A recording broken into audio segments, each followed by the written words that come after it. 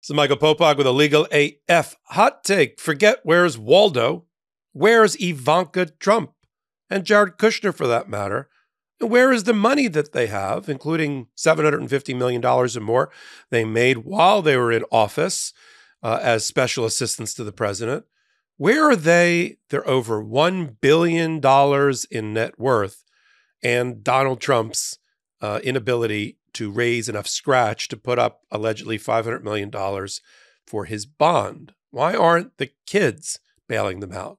I mean, let's be frank. If Ivanka's last name wasn't Trump or now Kushner, she wouldn't have access to all this money. If she wasn't born, by product of the Lucky Sperm Club, she wouldn't have this money. And now it looks like she's doing a good job at distancing herself from her father. Look, she's made it clear, based on her 8 million followers on Instagram, that she just wants to be socialite Barbie. And she wants to live her best socialite Barbie life. She has no interest in helping Donald Trump retake the White House. She made it clear in statements that have been made public that she wants to leave politics in a rearview mirror, and that she has told her father, if you run for office, do it without me. I have no interest in doing that. She's more interested in posting Instagram photos of her wearing a dress sari at an Indian wealthy person's wedding, or courtside at an NBA game, or hanging out with, one of the Kardashians or something like that. More likely to be photographed at her, somewhere in Miami at some social event that she's posed for than she is to ever help her father.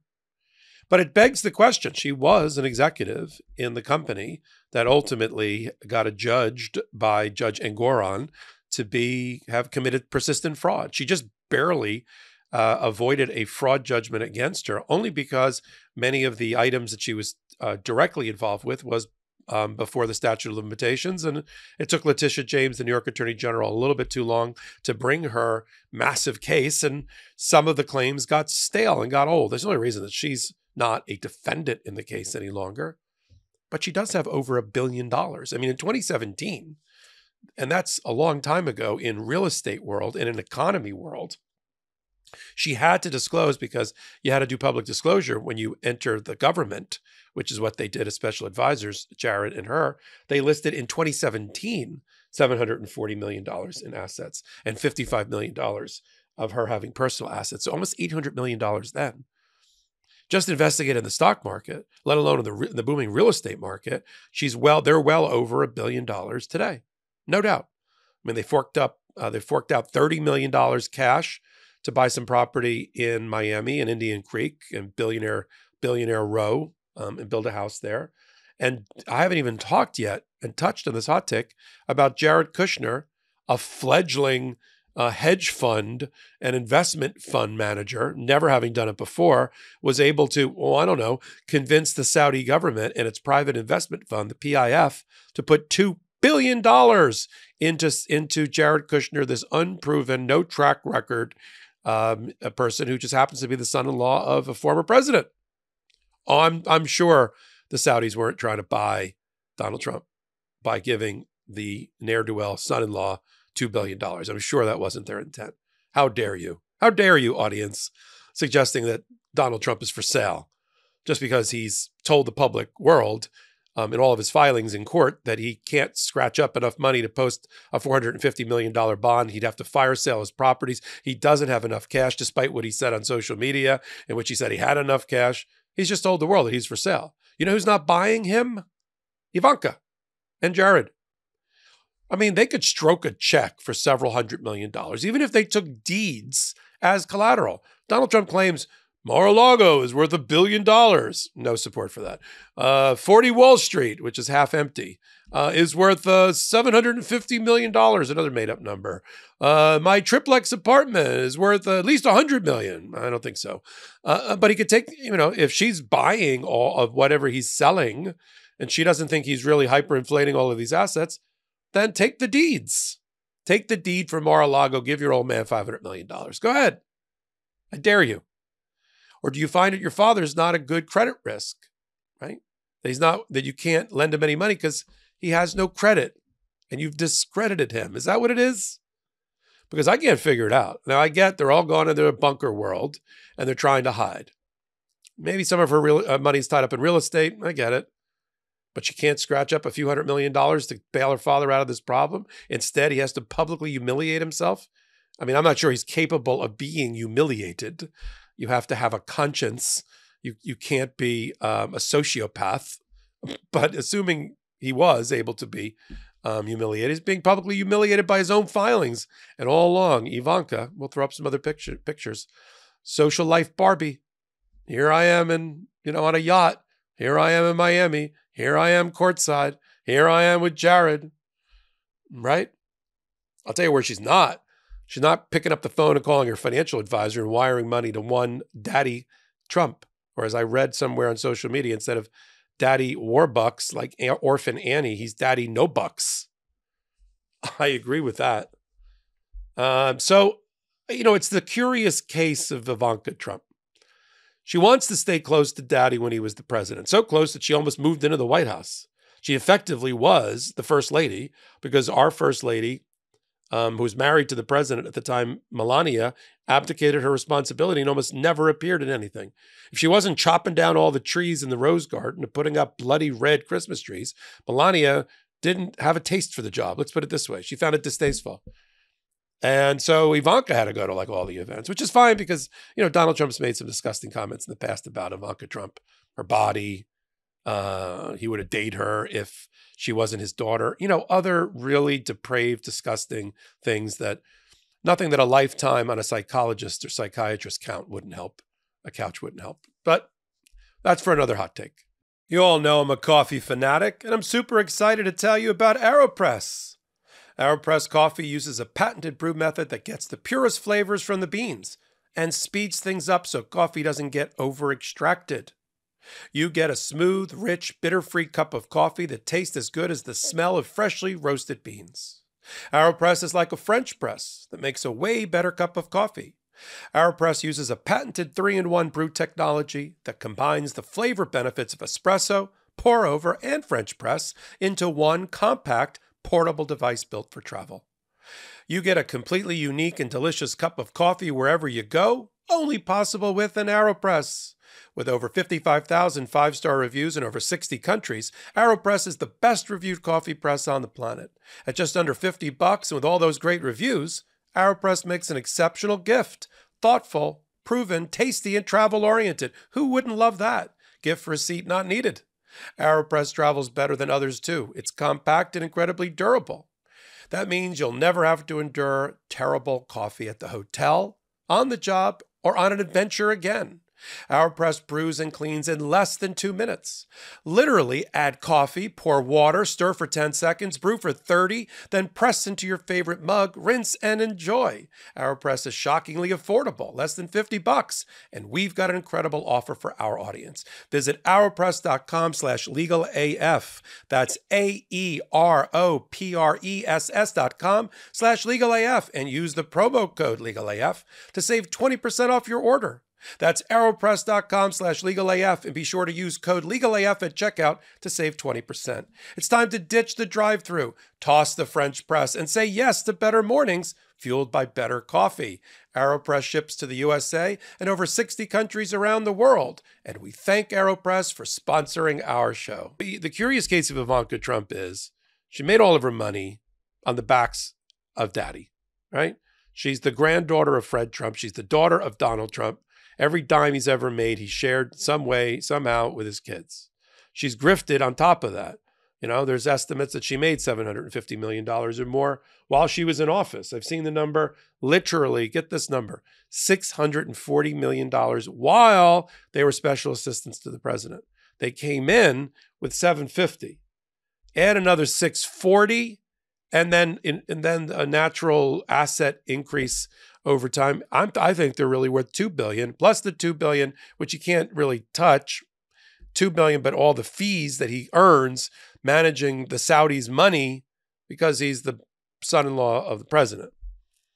As I said, if she was named Ivanka Goldberg, she would not be doing anywhere close to as well as she's doing. Yet she doesn't feel compelled to loan Donald Trump money. And if I'm a bank or a surety or a bonding company, some sort of lender.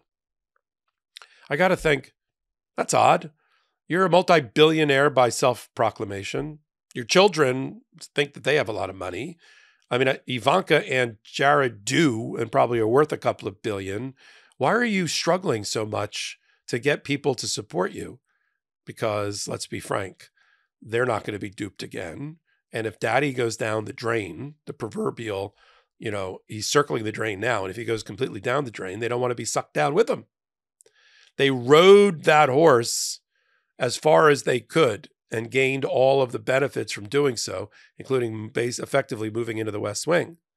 But as soon as daddy got into trouble, daddy got adjudged to be a fraudster, daddy tried to overthrow democracy. Then it's like, let me see the Miami social calendar, please. Where can I be and what gown can I be wearing?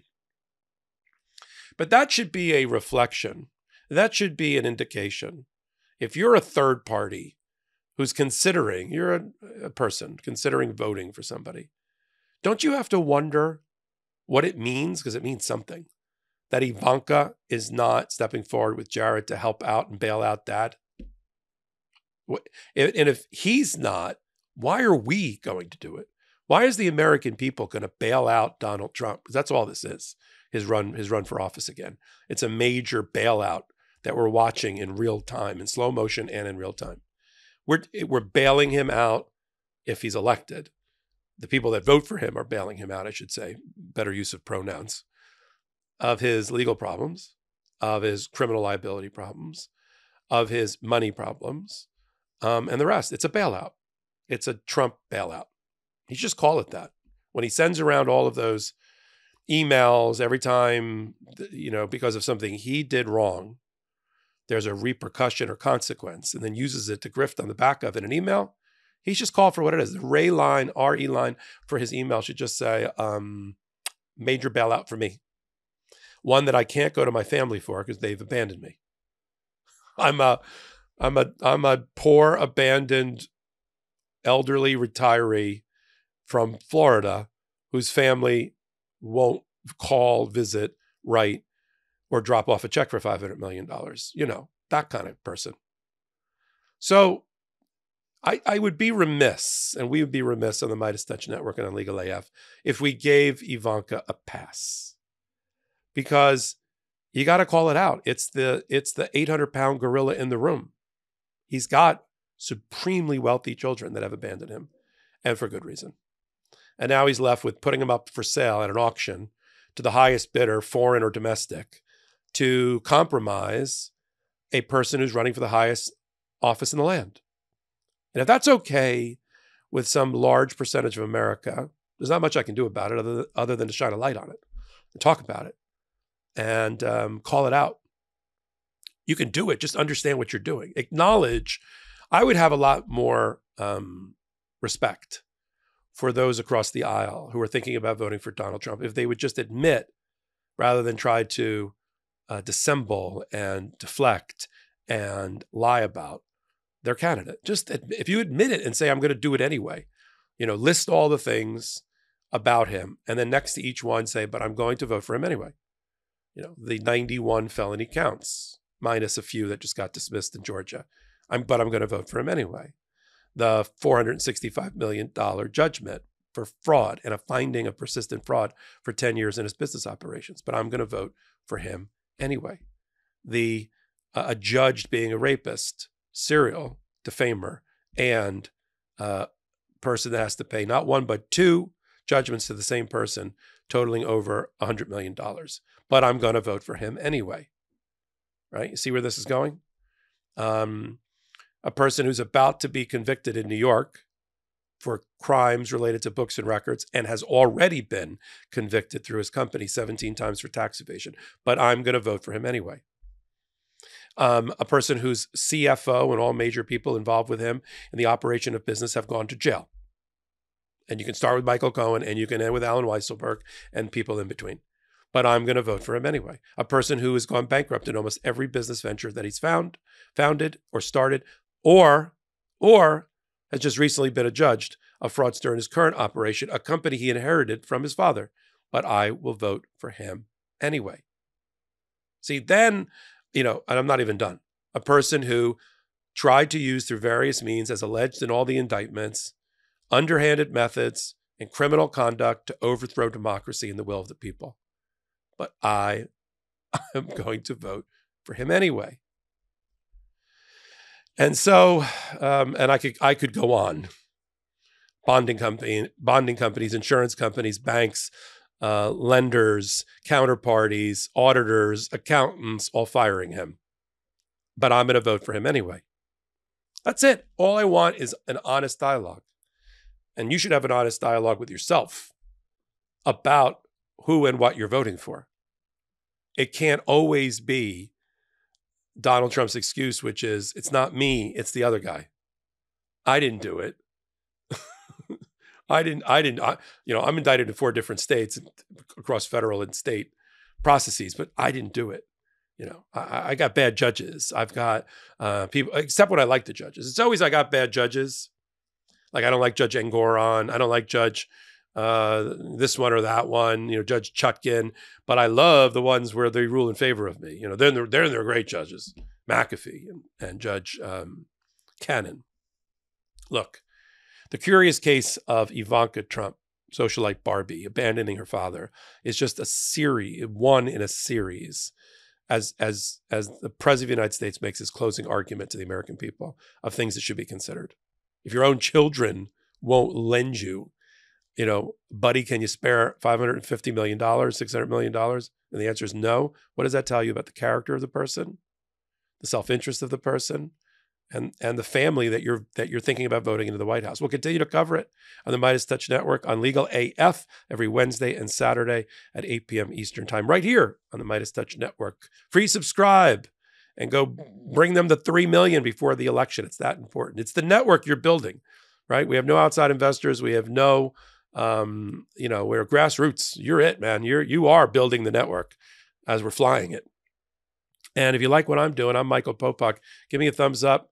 And you can leave a comment. Helps with the ratings, helps keep this content on the air.